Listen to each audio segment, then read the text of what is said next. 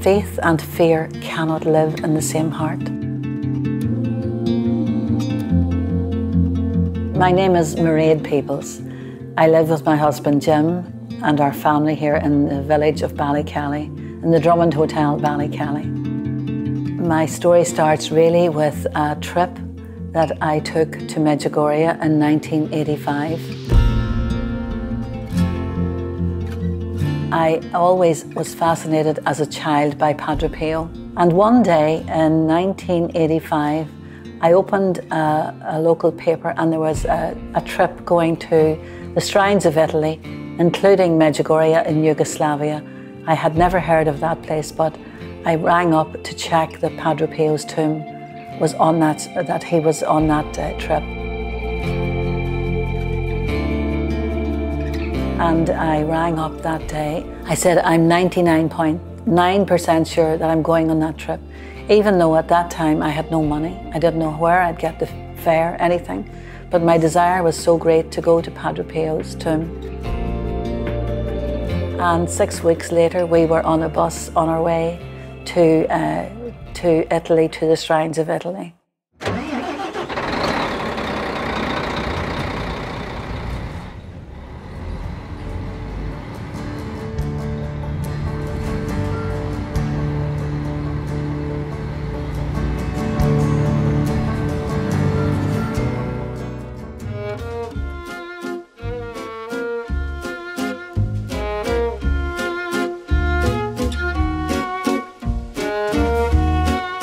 We were in our hotel in San Giovanni at dinner, and the priest, whom I didn't know, was coming around all the tables and asking, who are you and where are you from and why have you come?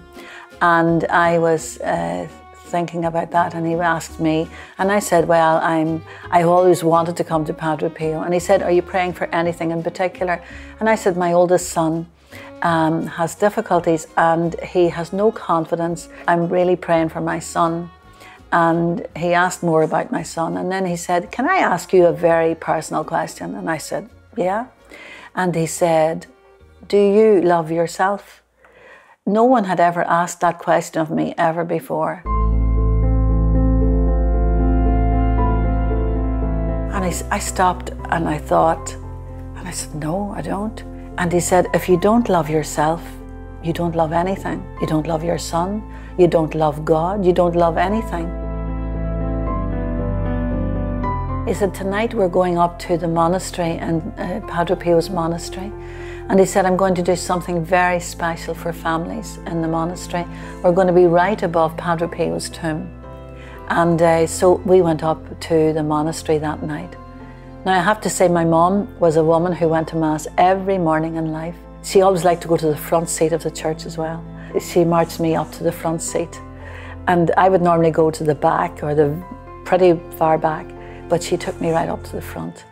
And Father exposed the Blessed Sacrament, and he said, I want you to relax yourselves, and I want you to close your eyes, and I want you to see Jesus in front of you. And he's right here with you. And he said, I want you to take his hand, and I want you to walk through your life with Jesus. Go back to the first thing you can ever remember, and walk with Jesus through your life.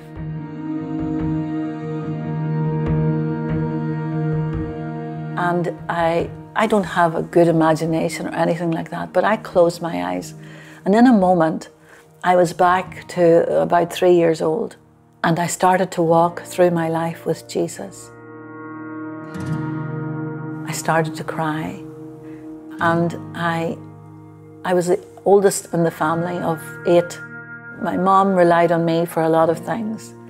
And when I started to come through my life, I really discovered that I'd never really felt loved.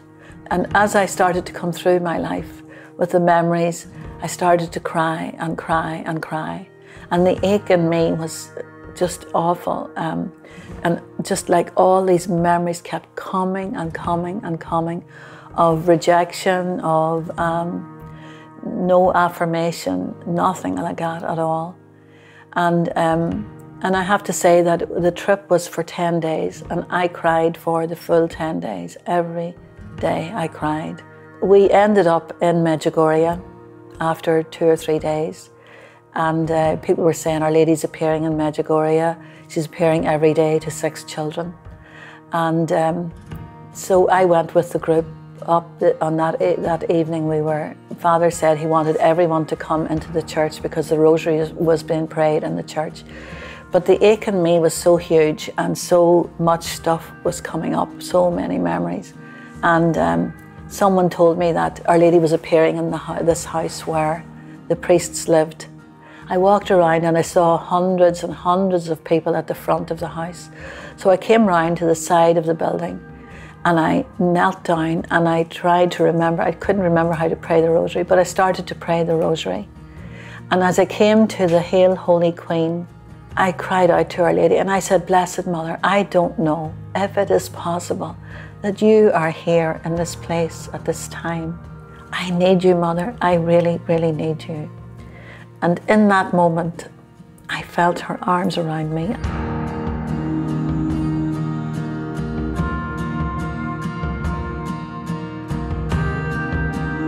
And I felt loved in a way that I had never, ever experienced in my entire life. So as we journeyed on that trip, that I had to forgive my mom, maybe not being the mother that I really needed. I started to see things like pieces of the jigsaw started to come into place for me to understand.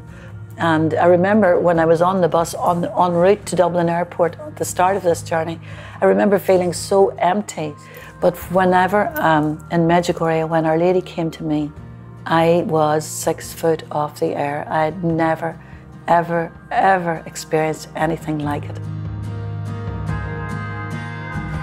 And we had a talk while we were in Medjugorje with one of the sisters. And she said, Our Lady recommends that we every Thursday read Matthew 6:24-31.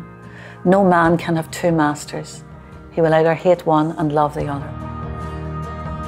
I was very, very business orientated, making money. But on that trip, I realized that what is success? What is success? You climb this ladder of success, you get to the top of the ladder, there's absolutely nothing there. There's nothing there. And Our Lady said, you cannot have 2 masters. And I was completely ruled by this stuff, you know, success. And another thing that happened in Medjugorje was, there was a beautiful Franciscan priest said Mass on the only morning I was there. I was only in Medjugorje for a few hours. But at the Mass he said, are you hot or cold for God? He said, or are you one of these people who's on the fence? You're neither hot nor cold. You're lukewarm. And when he said that, I thought, that is me.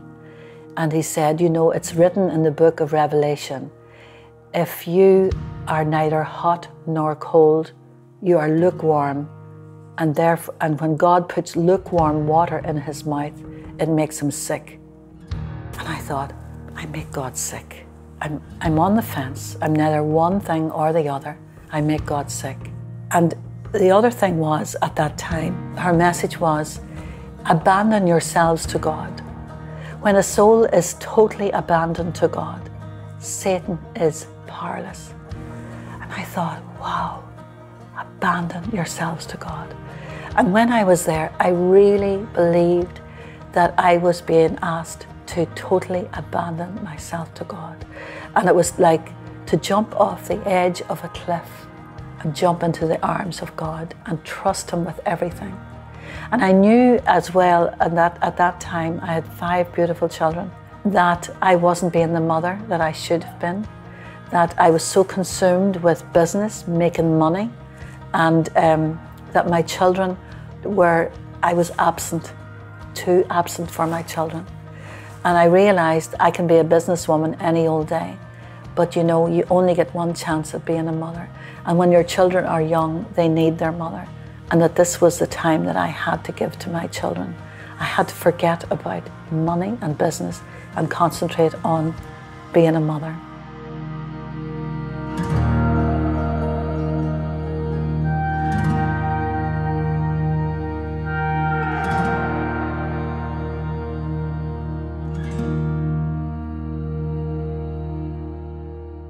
When I came back from Medjugorje, I really felt we'll sell the hotel, we'll just get out of this place. And if we get out of here and we owe nobody any money, we'll just get a simple house, we'll live on a hill or wherever, just away, and we'll concentrate on family. And there was a priest that I admired very much who used to come and say Mass in Limavady, and I called him and I asked her to speak to him. So I was telling him everything that had happened to Medjugorje, and I said, Father, I think I want to sell up and just get out of the hotel. And he said, you know, have a think about that, because he said there is a place for the innkeeper in the scriptures.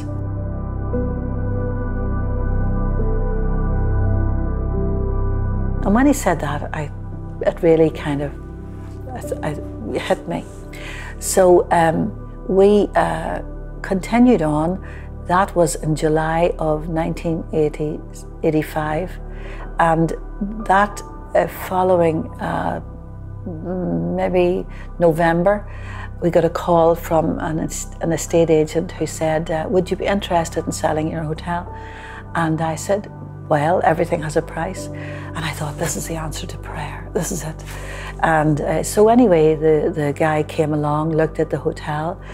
He asked how much we wanted, and I thought, well, we'll ask enough to pay everybody we owe, and we'll have money left for a house. So we named a price, no problem. And everything was going beautifully, and he was coming back and forward and having meetings with us. And but every time he came and every time we met up, something was, I was uncomfortable. Something just was stirring in me that just wasn't comfortable. And the last time that he came, it was after Christmas, and he came to see me, and I just felt this uneasiness about the whole thing. So I went to bed that night, and before I went to bed, I knelt down and I prayed. I said, Lord, I prayed for someone to come and buy this hotel. And here is this man, he's given us all the money we want. It all seems, the answer to prayer, it all seems wonderful, but there's something not right inside of me. But I don't know what your will is. So Lord, I'm just asking you to please, if you don't want us to sell, get him to change his mind, that he changes his mind that he doesn't want to buy the hotel. And if he doesn't change his mind, I'm selling, Lord. We're going to sell. So the next morning, I got a phone call from the guy, and he said, Mrs. Peoples, it's Mr. Stewart here. He said, my surveyor was with you at the hotel last week, and unfortunately he saw 2 cracks in your building, and I'm so sorry to tell you that we've decided to withdraw our offer. I said, Mr. Stewart, that's just fine, thank you very much, and I put the phone down.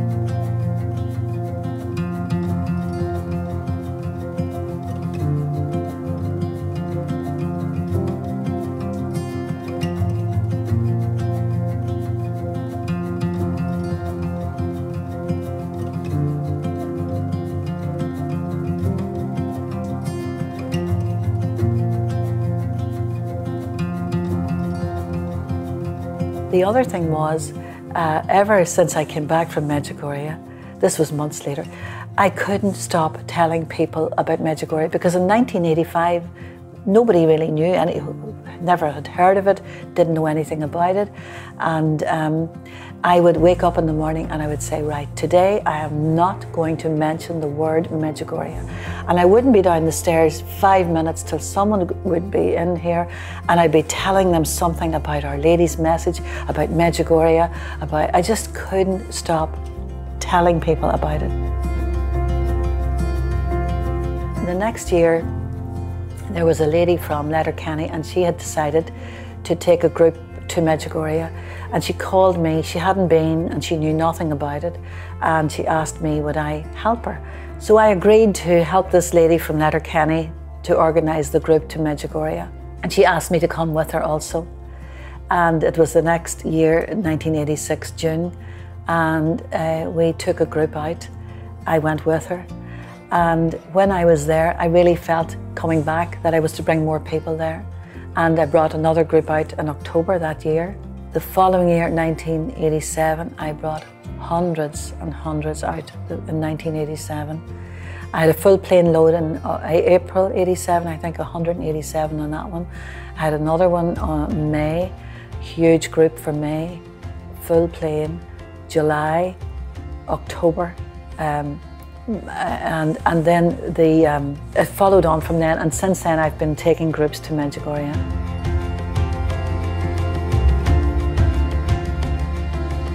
When I came back from Medjugorje, I really felt the importance of the Mass had come alive for me.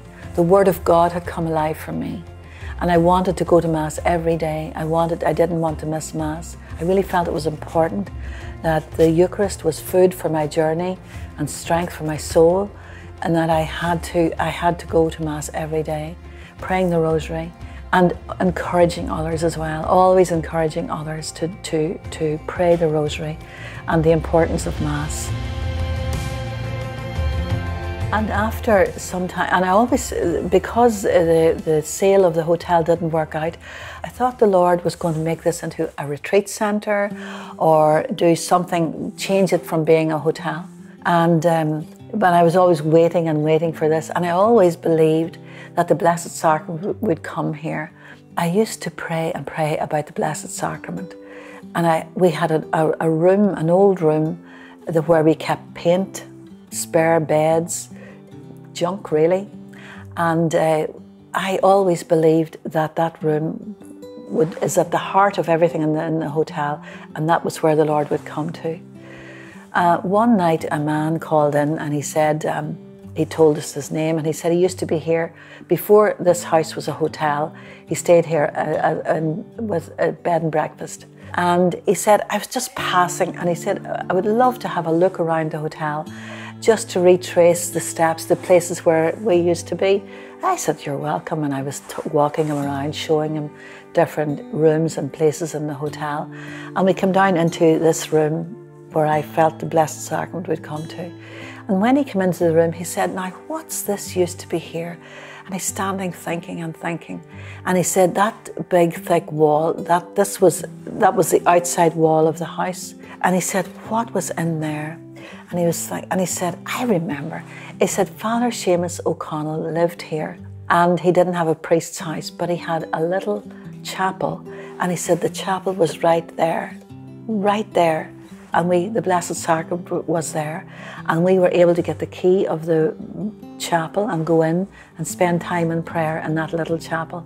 Well, my heart nearly jumped out of me, and I thought, wow, maybe I'm not crazy after all. Maybe this is really going to happen.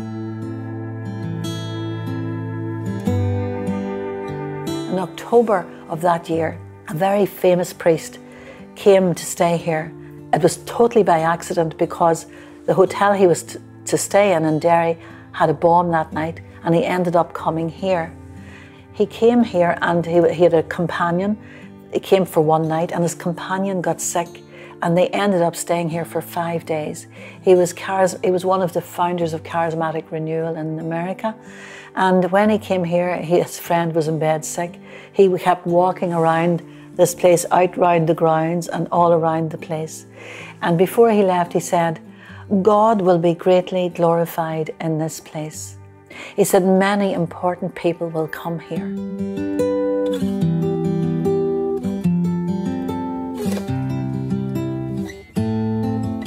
About 5 years later, I had this feeling that it was time to prepare the oratory, the chapel, to get it ready. And I went out to Medjugorje. I was taking a group that September, and I said, Blessed Mother, please, please don't let me make a mistake here. Maybe it's just me wants this chapel here. And if it's me, then please don't let it happen. But if it is what the Lord wants, please, Mother, help me here. I don't know what to do. And the message that week was, adore my Son in the Blessed Sacrament.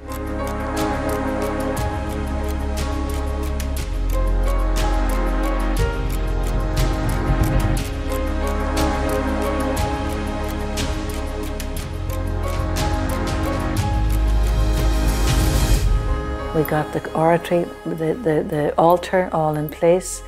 the tabernacle, everything was just like that there. In 1 week it was all completed and done. We had a prayer meeting here every Tuesday night, and once a month the priest would allow me to have the Blessed Sacrament. And he called in one day just after that, and I said, Father, I want to show you something. And I brought him down and opened the oratory door, and he says, oh my gosh, what have you done? And he came right in and he said, but he said, it's beautiful. And I said, what do I do now, Father? And he said, what do you mean, what do you do?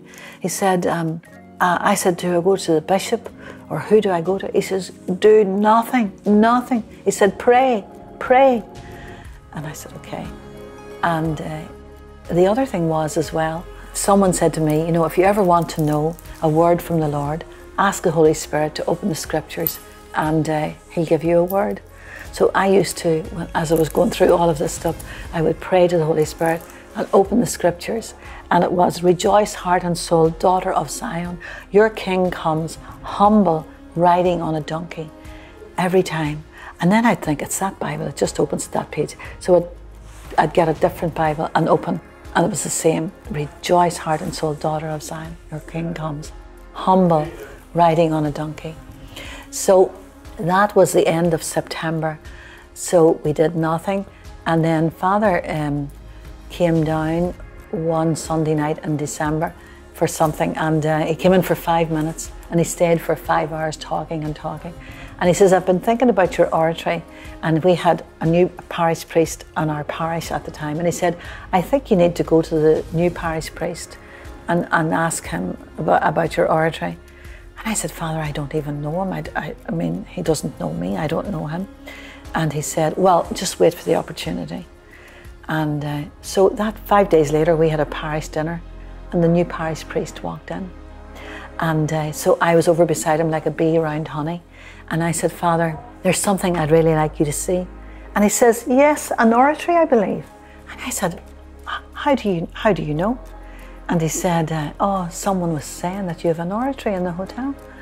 So when dinner was over, I brought him down, and I said, Father, now that you're here, I have to ask you a very hard question. But I said, you don't have to answer it tonight. Tomorrow you can take as long as you want, but I just have to ask it. And he said, well, my concern would be how secure would the Blessed Sacrament be? And I said, Father, I guard it with my life. I said, do I go to the bishop, Father? And he said, no. He said, it's easier to get forgiveness and permission. So he gave me permission, and it was the feast of the 8th of December, the Immaculate Conception. And when I got home that night, I opened my scriptures, and again, it was the same reading. And I called my priest, and he said, I will have the Blessed Sacrament down tomorrow. And the Blessed Sacrament came at that weekend. And it was Our Lady, all the way.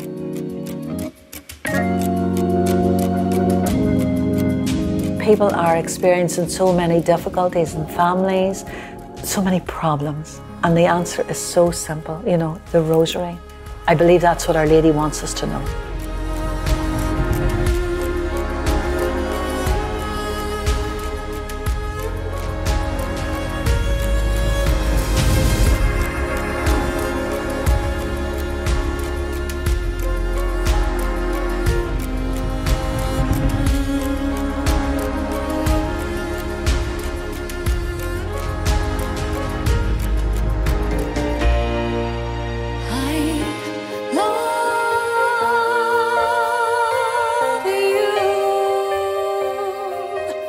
My name is Michael O'Neill, and I'm the Miracle Hunter. We're talking today about the Marian devotions and the images that inspire those devotions from around the world. One of the famous devotions of the Virgin Mary is Our Lady of Charity del Cobre from Cuba.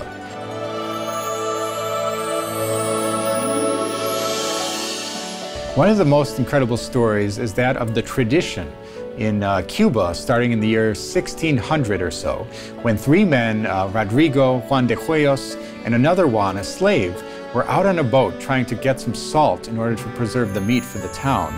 When they were out on the water, it became a great storm, and they thought that they were going to die.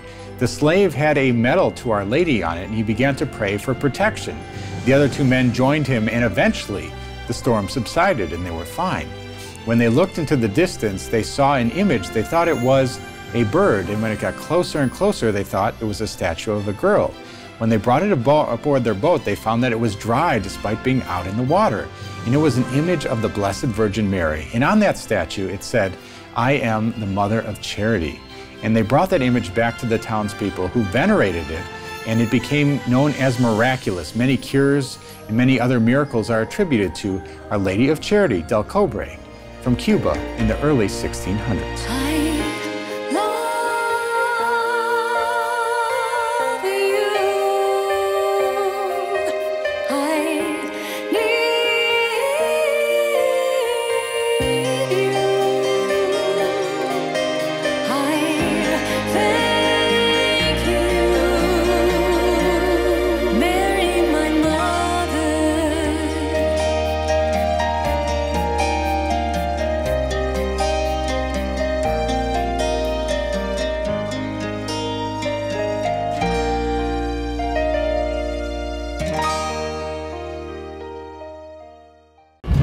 You can't always. This is the death Remarkably Turn back towards God. Rise up.